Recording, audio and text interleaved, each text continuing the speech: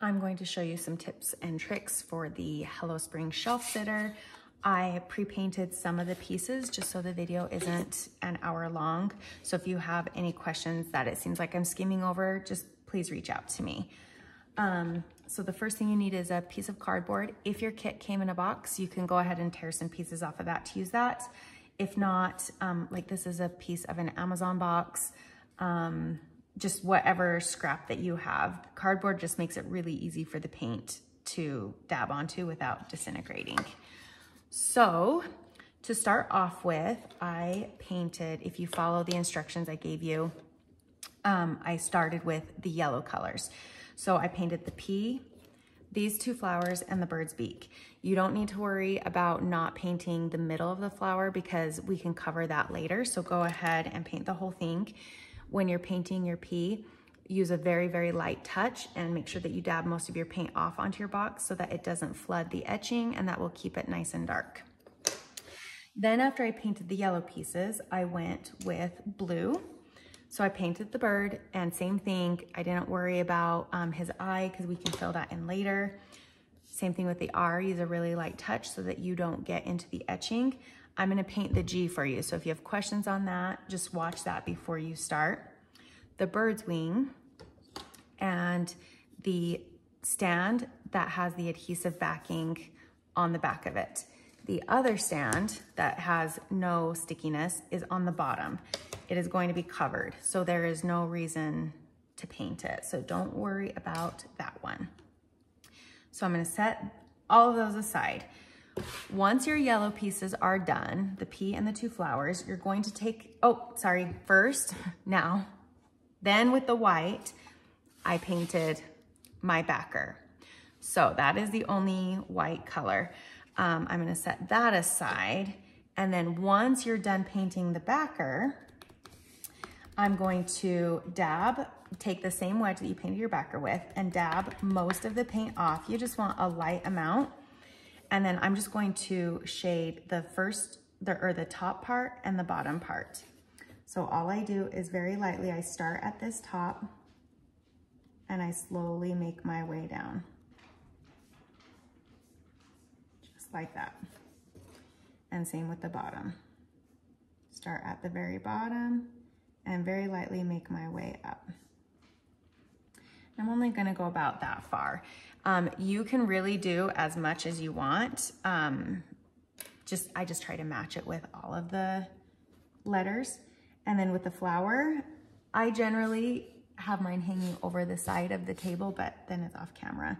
It makes it a little bit easier. But just on the very edges of these yellow flowers, I'm just going to dab a little bit of white paint on them just to give just a fun little color shading right there. Okay, now I'm gonna set that aside. Now we're gonna go to the mint color, and that is the G and the tulip stem. So if you have questions on the etching, this is where you're gonna wanna start and then go back to the beginning. If you didn't have questions on that, go ahead and press pause until you get to this point. So I'm going to dip my wedge into that mint color and then dab up and down. And I'm gonna start painting away from the etching just because that will deposit most of the paint. You don't wanna start right on the etching. So I'm gonna start on this top part of the G, and then I'm going to work my way down. And I'm dabbing really, really light. It's not going to completely coat my G. I already know I'm gonna have to do 2 coats, but it's better than having your paint run everywhere and glob everywhere. And that is that for that one. I'm gonna set that aside to dry. And then we'll do the stem. Once I get to this end part where it separates, I like to kind of squish my wedge so that I have a little bit more control and I'm only working with a little part of it. And I move a little bit slower, not in a hurry. And I set that aside. And then you want it to be dry. Mine, I put so little paint that mine is already dry. My piece is smooth, so I technically wouldn't need to sand it, but if you feel yours and it's very, very rough, because sometimes the paint will lift the grains, the wood grain, then all you need to do is take your sandpaper. Don't press down and sand really hard because that will remove your paint. With the lightest touch, I just go over it one time and that should completely smooth it down. Most people don't need to do that, but it just depends on your piece. And then I'm gonna do one more coat just to make sure every bit of it is covered.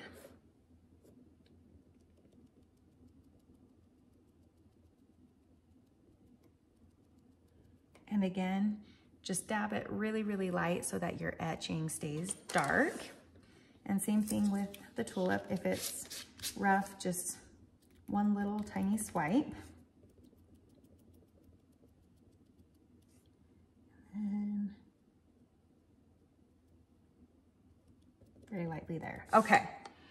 Now to do that shading / ombre, keep the same wedge, the mint wedge, and you're gonna take this dark, I think I call it dark sage. I didn't really know what to call it. It's like a darker greenish, bluish gray, kind of. And you're gonna take only the top half of the wedge right here. You're gonna wanna keep this part, that mint color, and I'm just gonna dip that end into that darker sage color. Then find a clean edge of your cardboard and you are just going to rainbow that out multiple times until you start to see that blended color. And when that is blended, I'm going to start at the top of the G, the very edge, and this is a very light touch, by the way. And I'm just going to rainbow my way down. And it should naturally blend it. I actually want mine to be a little darker, so I'm gonna go ahead and put more of that darker sage on it, because you can see it started to blend, but I want it to be a little darker. It's a beautiful blending, but I want it to be more of a contrast and not as subtle. And now I'm actually gonna do a little bit lower. This can be totally customized. You can do as little or as much as you want. But if you keep doing this back and forth motion, it's gonna blend it itself. And then we're gonna do the bottom part of the G.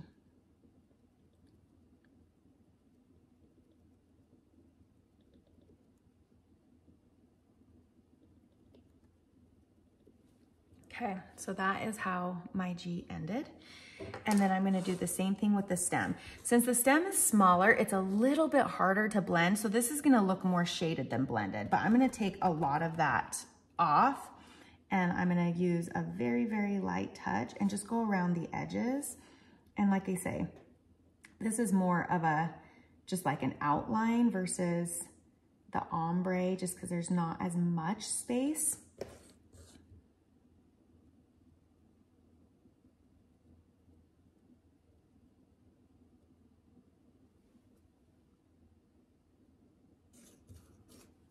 I'm just gonna kind of wipe the ends of the stem just to add that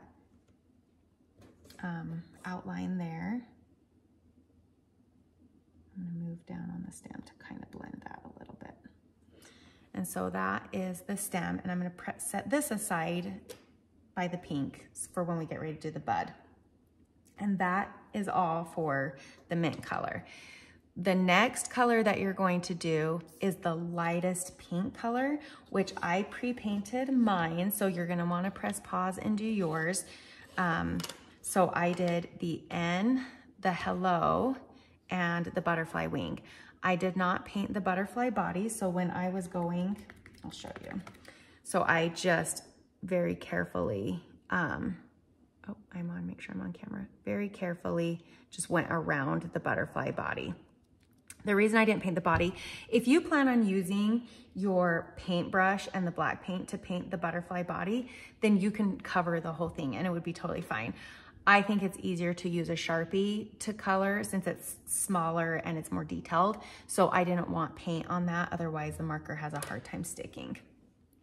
Okay, when that is finished, I am going to take this medium pink color Where's mine? Oh, right here.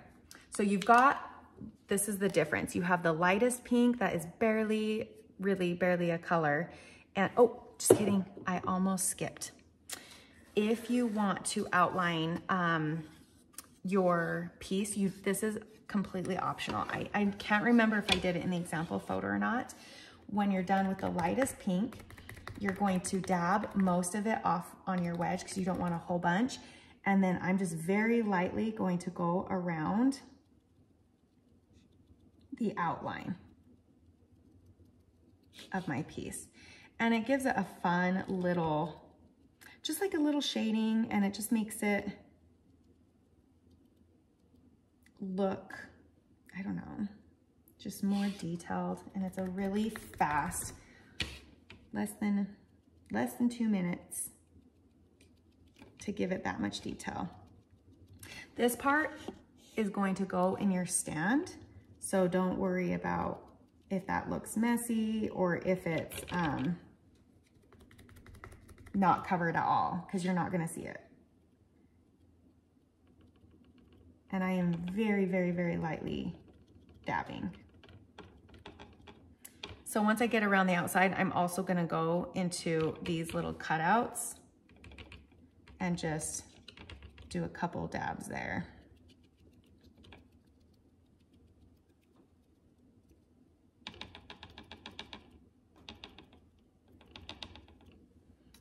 Did I hit everything?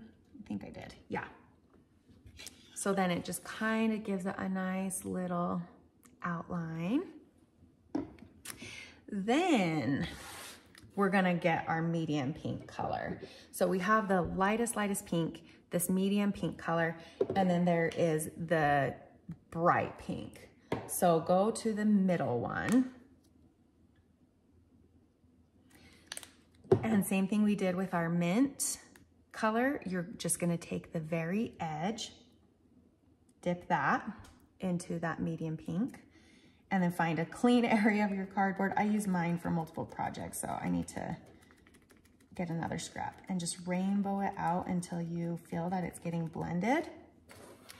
And I'm only going to do this on the butterfly wing, and I'm going to do most of this medium pink color, just so that the lightest part is right in the, right next to the body.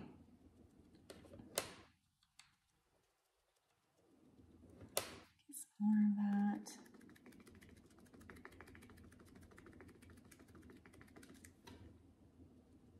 Concentrate starting on the outside and then slowly working your way down. And as you work, am I still on? Yes. As you work your way down, lighter touches. Okay, oops. So that's what that looks like for now. Then I'm going to get my fuchsia color. Stick with the same wedge. It blends so much nicer. I am going to press pause because I'm going to get another piece of cardboard. Okay, got my new piece of cardboard. So now I'm going to take the same wedge, and where I put the medium pink color, I am going to dip into that fuchsia color. And then I am going to really want to blend that out because it's such a harsh difference. And then let's go with, oh, I accidentally touched that. I'm gonna start with my butterfly, and I'm just gonna go on the tips of the wings now. And a little bit more.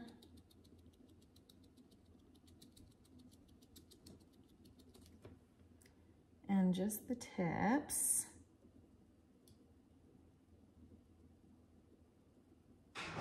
And just moving back and forth to blend that.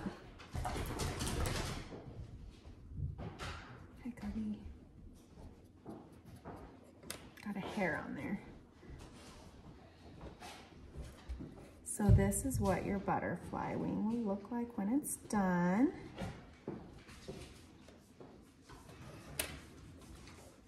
So there's that. I got a little bit on the antenna, but that's okay.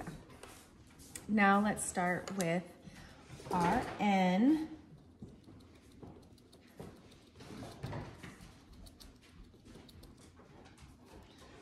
I'm actually going to dip a little bit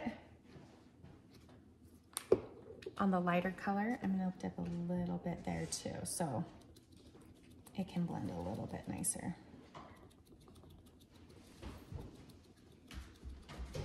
Okay, now let's go on the top part. Super light touch at first, just to make sure we're not getting too harsh of a line. And just slowly work your way down. Back and forth. Just lots of rainbows. I'll do a little bit lower. And then let's go to the bottom part.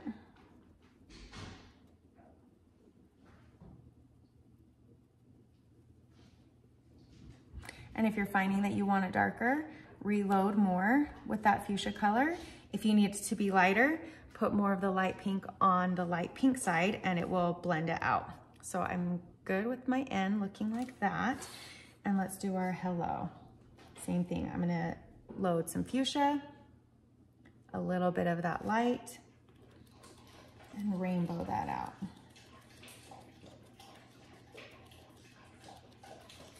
And then I'm gonna do the tops and the bottom of the hello. So I work my way down and then do that with the L's and try to keep it a little bit even. So as you can see, I hope you can see that on the camera, like it will look rough. So don't be afraid if it's not looking blended. That's why I'm going back and forth multiple times. That's what's going to blend it. And then I'm gonna do kind of the tops and sides of this little curly tail. Get some more.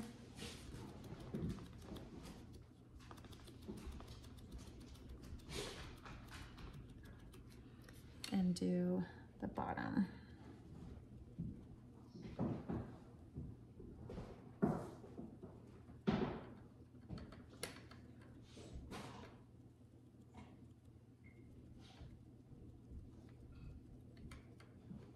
Just a lot of back and forth. There's no real secret to that.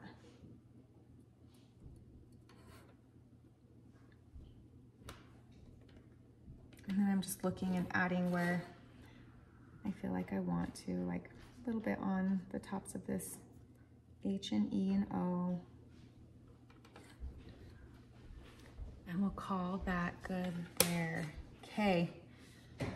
Our next, I'm looking and seeing, oh yes, our next part would be the medium pink for the S and the bud. So let me go grab a wedge and I'll be back. Okay, once you paint your S and your tulip bud, that medium blush, keep the same wedge, dip into that fuchsia color and rainbow out until it's blended. And then we're just gonna do the top and bottom, just like all the other letters.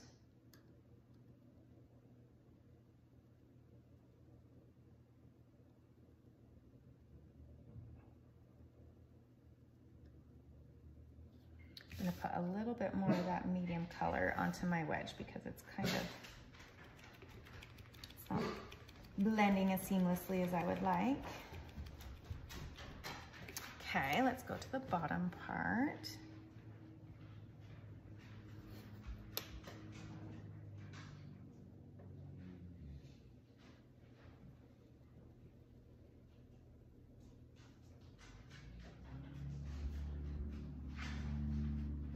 Okay. I want that whole bottom part to be done. So it looks like that. And then the tulip bud, I am going to focus mainly on this top portion.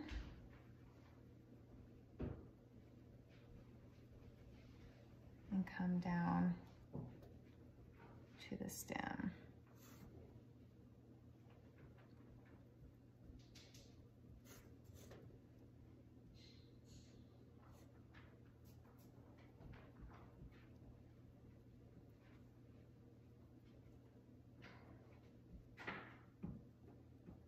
Just a lot of rainbowing.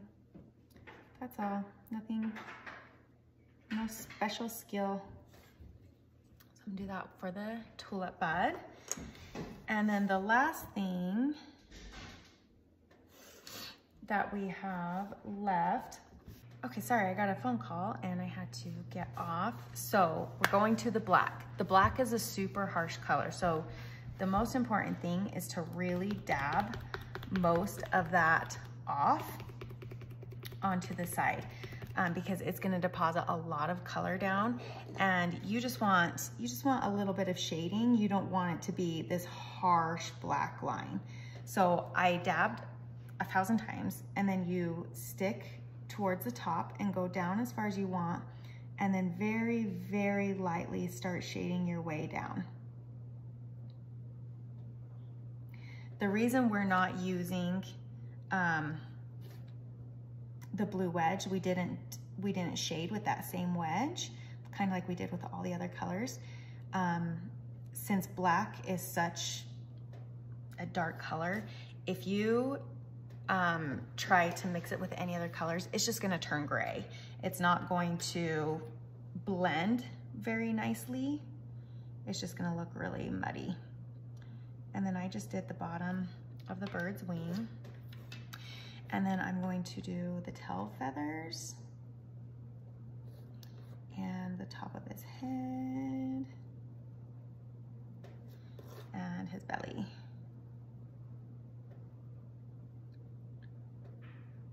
Now, if you find that you don't like let's say there was a super harsh line and you don't like it, you can always use, if you rinse out your wedge, or if your blue wedge is still wet, you can always dab most of that blue paint off and just slowly kind of blend upwards.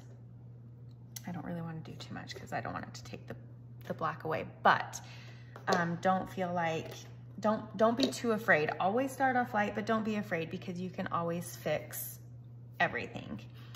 Now for the butterfly body, you can use the mini paintbrush that I sent you. If you use the mini paintbrush to paint it, just make sure you rinse it off because you're gonna need it when you splatter things.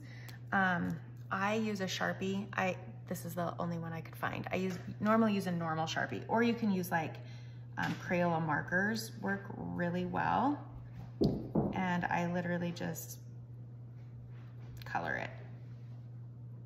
It makes it so much easier. This Sharpie is super annoying because it's a really fine tip and I don't know where I put my other one.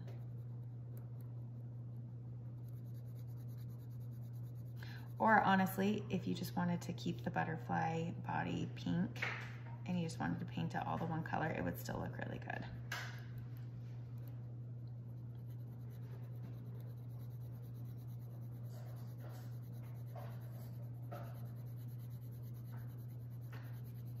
Hopefully you have a better marker than I do. This is painful. Okay. The last thing that I forgot to mention was the middle of your flower.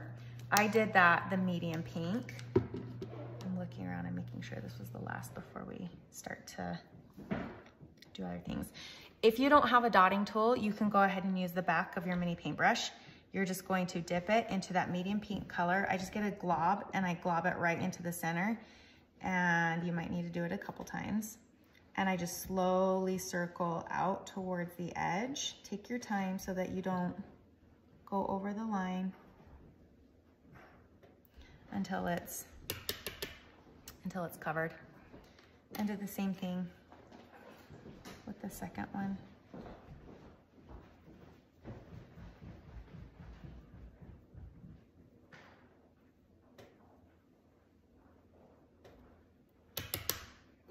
Okay, I'm gonna let these pieces dry and then we'll come back on to do the finishing touches and the splatter, and then you're finished. Okay, once everything is completely dry, you need it to be all the way dry. We're gonna do the finishing touches. So I'm taking the stand that you painted and peel the adhesive off of the back of that. Then take the stand that doesn't have any adhesive and line the edges up. It's really important to get it as straight as possible because you want the inner cutout to match so that your stand will fit. And then press down to stick. And I'm gonna set that aside. Now I recommend you doing one piece at a time and peeling off the adhesive for one piece.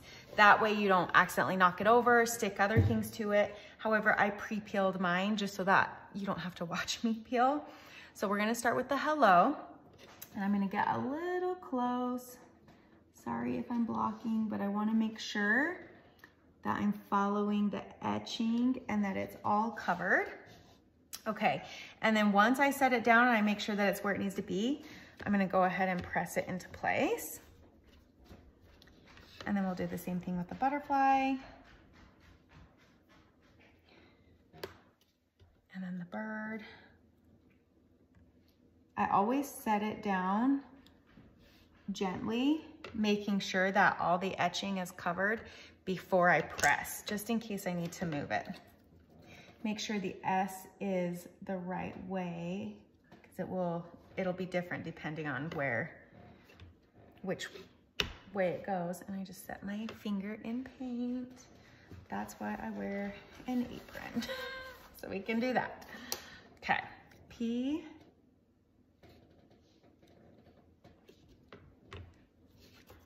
R.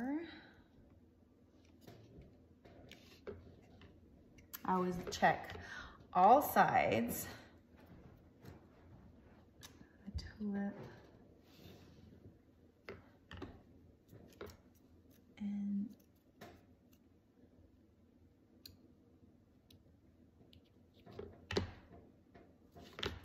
And the G. If you ordered multiple kits, the shading is the same. I'm still gonna do the video tutorials, but just so you know, I use the same technique for all this. Okay, and then the flowers. You can really set them anywhere. I'm gonna set one by the butterfly and one by the bird.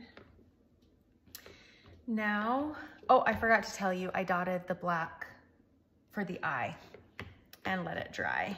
I forgot to show that on camera. Okay, now if you want to do detail work, I used a white paint pen. You can use the back of your mini paintbrush or whatever you would like.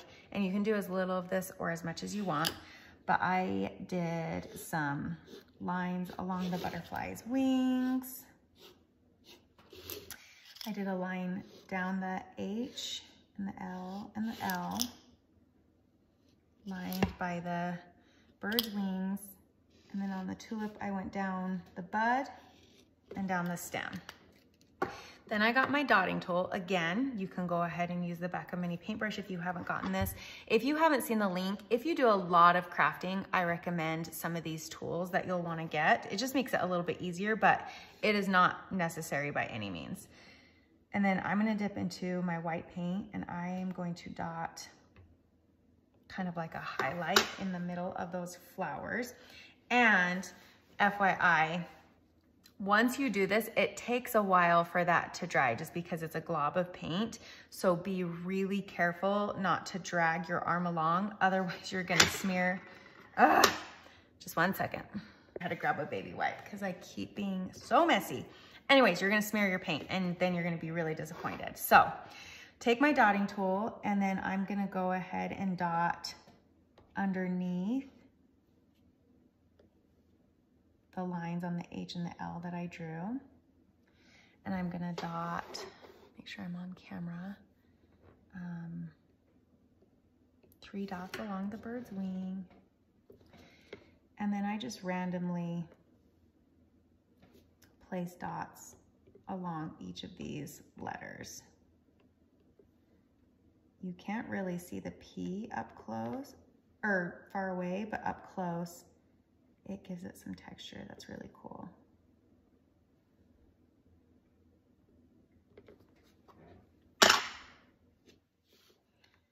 Again, just a reminder to be really careful where you place your hands. I have done that, and it's fixable, but it's annoying.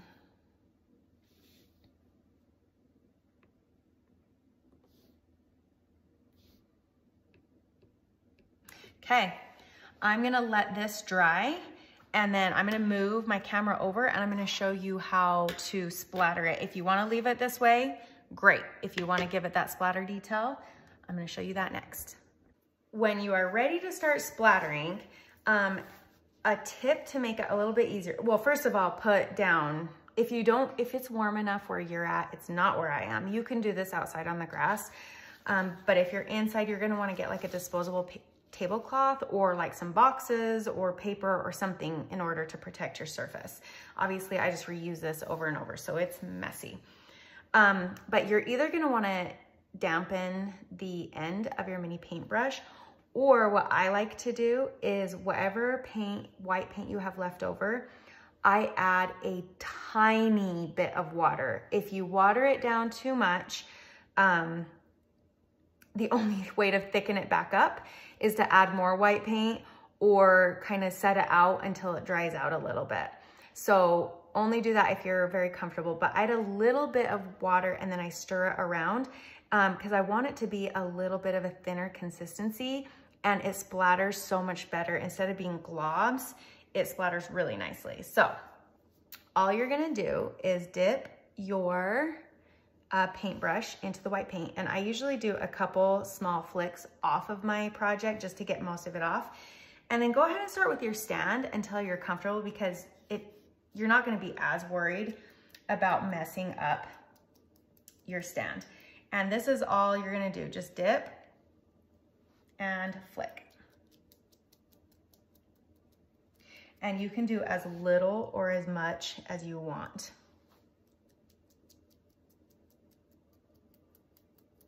I usually do a little bit more on the lighter colors because it doesn't show up as well. The darker colors really show that splatter really nicely.